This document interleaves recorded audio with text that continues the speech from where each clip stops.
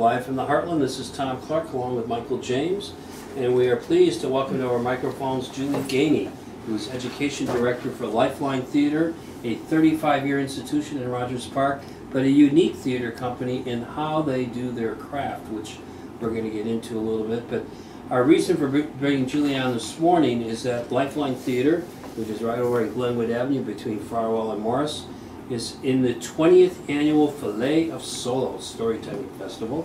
And this is through the end of the month. Julie, tell us a little bit about this adventure you do every year, bringing storytellers from near and far into Rogers Park.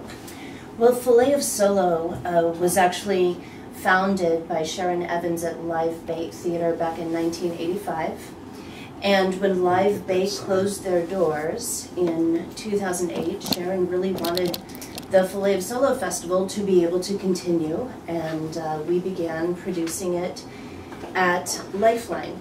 And it is a collection of storytelling solo performers, but also live lit collectives that come together and do hour-long performances for 3 weekends in 2 venues in Rogers Park. And it has been wildly successful. It's a very unique kind of festival, and we've really over the years found a strong following for this particular kind of work. So who are some of your headliners who haven't already performed last week? The Kates. Well, generally the way our programming works is that each group performs once on each of the 3 weekends, so that you can get a chance to see absolutely everything if you want to. That's we have great. A festival pass, but we have the Kates. These are storytelling groups where you're going to see a lineup of a couple of people. You're Being Ridiculous, Gay Co, the Lifeline Storytelling Project, Sweat Girls, who are always in the festival, and then we have some solo performers. Nestor Gomez has a new solo show that he's doing. Kevin Crispin has a new solo show directed by Lauren Sivak. And so there's an enormous variety of the sort of tellings that you're going to hear. If some of our listeners haven't been to a storytelling festival, what kind of stories are the people you just mentioned there doing? Well, all of the work in Filet of Solo is first-person narrative storytelling.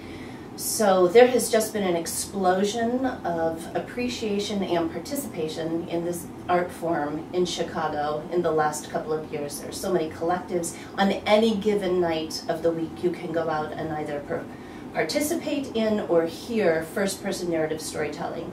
And that's the form that you're going to hear in Filet of Solo. So it's an intensely personal form, but because we get a very diverse group of performers coming in talking about what it's like to have this experience, or what it's like to walk around in my skin for a period of time, we get an enormous variety of stories and points of view in the festival. And that's a big goal, is to really get diversity of story and age and background, so that you can go to see all of these different shows and have a completely different and unique experience at each show. In this internet digital age where there's all this content, why is storytelling, particularly live, made a comeback? Is that This American Life's influence on us, or is it the one-on-one? I mean, why do you think storytelling is taking off again? Well, I think that we, now that The Moth is broadcast nationally, we hear that. There are storytelling collectives in Chicago that have been around for a while that are getting more and more spotlight on them. But I think it is the intimacy of the form that perhaps in all of the other ways that we're communicating and all of the digital platforms that we participate in, which are wonderful, I think that this very intimate way of hearing somebody else's story is really resonating with us at this particular time. I think it's a void that maybe has been created by the other ways that we now get our story. And so I think that one of the reasons that it's taken off is that it does feel very intimate. And it's also a very accessible art form. So I think that's why we find that it's just well attended everywhere in the city all the time, and this festival takes off and becomes more robust every year. I would think that a lot of people listening to you talk about storytelling could think, well, I could get in on that. I mean, it's something that a lot of people could do. It is something that a lot of people can do, and I think that it's, I think there's been a big resurgence in this idea of art as something everyone can do. Whether it's through the Old Town School of Folk Music, right? Like, pick up that instrument that you haven't done in a while. The idea of storytelling is very accessible in that particular way. Everyone has a story to tell. And the only difference is whether you know you have a story to tell or not, right? But there are lots of ways to get involved in it. There are classes, there are even just hearing storytelling. A lot of the events that go on also offer a component where you turn to your neighbor and tell your own story. And I think it's something that people are hungry to participate in because it does not feel threatening. Julie, can you tell us a little bit about what's going on at Lifeline in the theatrical realm? You've got some productions coming up that you would like to tell us about.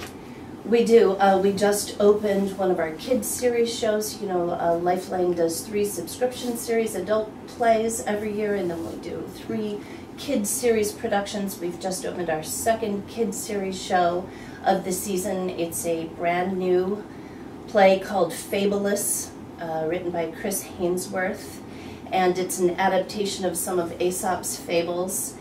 And it's very funny, and it has a lot of heart. You know, I love Aesop's fables, but they don't necessarily hit you in the heart. And so in that particular way, the stories have been kind of improved in that way. The play is running on weekends, and then of course we have school matinees. But it's a wonderful production. All of the shows that we do at Lifeline are adaptations of literary works. Our next subscription series show that's going to open is A Wrinkle in Time. I was very intrigued with this one. Mm-hmm. You know, we love young adult literature at Lifeline. We don't get a lot of opportunities to produce those particular kinds of shows, but we were really excited to take this classic and reimagine it. And so we will be opening that in February, or actually March, beginning of March, and running that in the evenings, but also providing some school matinees because there's a demand for it. Shakespeare in May. What? Shakespeare in May. In May, we're actually doing. I thought it was a Shakespeare theme that you were adapting, but I may be totally wrong about that. But that's in May. Yes, yes. Exactly. Not worry about that. But talk a little bit about this adaptation process off of other stories. Well, how does that happen? Who decides on that's a good story, and then who gets the screenplay for it or the script work? The artistic ensemble at Lifeline is the engine behind all of the work that we produce. And so the artistic ensemble has ideas about books that they would like to see adapted, that they would be excited about working on, and so there is always a long list of books that the artistic ensemble are reading and considering, and then different members of the ensemble will pitch an idea for an adaptation. And those are considered, we decide on our season more than a year in advance. And then sometimes the development of those scripts will take up to a year or more. I think the unique thing that happens at Lifeline is not just that we're adapting these literary works into very successful theatrical productions, but the way that we do it is very collaborative. The artistic ensemble has input and gives feedback as these shows are being produced. So I may be, Rob Kozlarek might be the adapter on a particular show, but the artistic ensemble is watching the workshops, participating in some of the readings, and being able to give their feedback. And after 30 years, we have a pretty good process and a pretty good safety net to shepherd adapters into being able to give birth to really exciting adaptations and productions. You know, one of the other things that Lifeline has done for a long time and has always been impressive is they go into the public schools and they run some programs and put on some performances, etc. How about sharing a little bit of that with our listeners? Lifeline has been working specifically in the Rogers Park schools for 20 years or so, and we do residencies, fully funded residencies. So we receive the funding, we go out and get the funding to be able to provide drama residencies in the Chicago Public Schools at no cost to the school. We have been working in Jordan Elementary, Newfield, Kilmer, these Rogers Park schools for years and years. We also do programming outside of Rogers Park. But it is a really important, it's one of the very important roots that we have into the Rogers Park community.